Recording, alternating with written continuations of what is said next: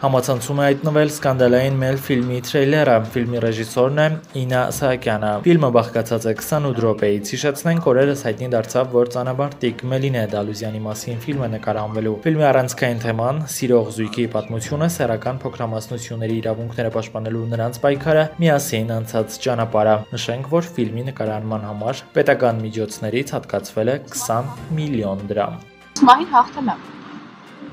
Կարևոր չի, որ այդ իմ մահը չէր, կապ չունի, ես մի հատ այդ մի մահն է, ես իրան հաղթել եմ։ Եվրոպայի առաջնության ոսկի, ես էլ աշխարհի առաջնության ոսկի մեդալ, Եվրոպայի չեմպիոն, ես էլ Եվրոպայի չեմպիոն։ Ստիպված եմ մեկ-մեկ մտնել մաջորդալիք, իրիգունները, որ կնանամ ֆիզիկական վիճակը սպահել, հետոյի համար։ Որոշել էի ինքնասպանել ես փետրվարի 29-ին, որ գարունը չտեսնիմ։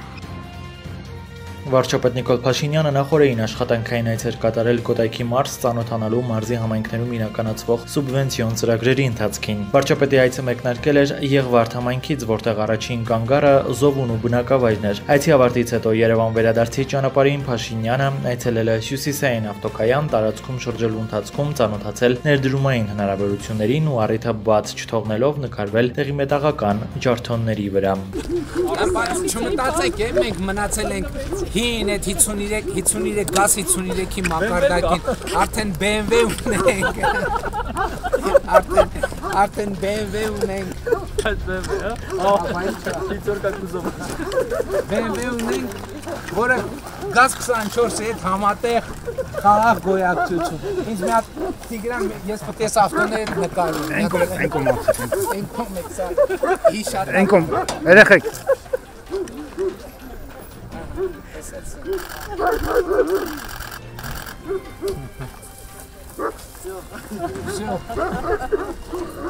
Ժողովուրդ զբաղվեք սրանով, պետք է թեկուզ միջոցներ հատկացնել ամեն գյուղում,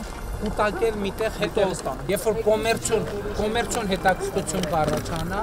ասենք այդտեղից կենտրոնացվում, բայց գյուղից բան անել, կյանքից հանել է աղբը ընդհանրապես։ Այս դեժանգոտ բուրկեքը մեկ էլ աղբը ընդհանրապես, բայց իմ չելոց այս տարածքը, այս ճանապարհը, քանի որ քիչ ինչքան հասկանում ենք շատ օգտագործված չի, ճանապարհին երկայնքով աղբ չկար, համարյա չկար։ Եղածն որ մի մաս կար, դա ծաղկեման բարձրացում, են դե արդեն տեսակ։ Աղբահանությունը կազմակերպում։ Հետո մարզային շաբաթօրեկ եք շաբաթ։ Շատ լավ, ուրախ եմ, լավ է։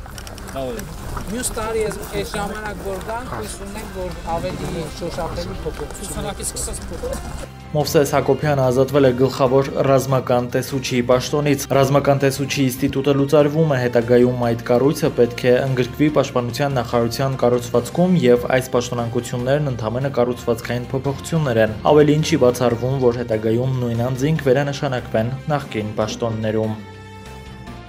Էրեբունի բժշկական կենտրոնից փախուստի է դիմել 31-ամյա դատապարտյալ Արայիկ Սարգսյանը։ Սարգսյանը նախկինում դատապարտված է եղել 7 անգամ, դատապարտվել էր ազատազրկման 6 տարի 6 ամիս ժամկետով Հայաստանի քրեական օրենսգրքի 177-րդ հոդվածի 3-րդ մասով։ Նրան մեղադրանք էր առաջադրվել այն բանի համար, որ նա Արմավիրի մարզի բնակիչ Համլետ Մնացականյանի զգալի չափերի գույքը գաղտնի ապշտակելու դիտավորությամբ 2016 թվականի հոկտեմբերի 16-ին տան հետնամասի կիսաբաց պատուհանի տակ մետաղյա իրանով աստիճանը տեղադրելուց հետո ապօրինի մուտք է գործել բնակարան եւ ննջասենյակի դարակի միջից գաղտնի ապշտակել 2 հատ ոսկի ավզնոց, 1 հատ ոսկի ամատանի եւ 1 հատ ոսկի աթևնոց ու դիմել փախուստի պատճառելով կես միլիոն դրամի գույքային վնաս։ Իսկ ոսկյա զարդարանյունները վաճառել է Երևան քաղաքի Վերնիսաժ կոչվող առևտրի տաղավարում, ստանալով $700 ԱՄՆ գումար։ Քրեակատարողական ծառայությունից հրապարակին հայտնել են, որ դեպքի վերաբերյալ այլ մանրամասներ չեն կարող հայտնել, ելնելով քննության շահերից։ Քննչական կոմիտեից էլ փոխանցում են, որ դեպքի առթիվ հարուցվել է քրեական գործ քրեական օրենսգրքի 315-րդ եւ 355-րդ հոդվածներով։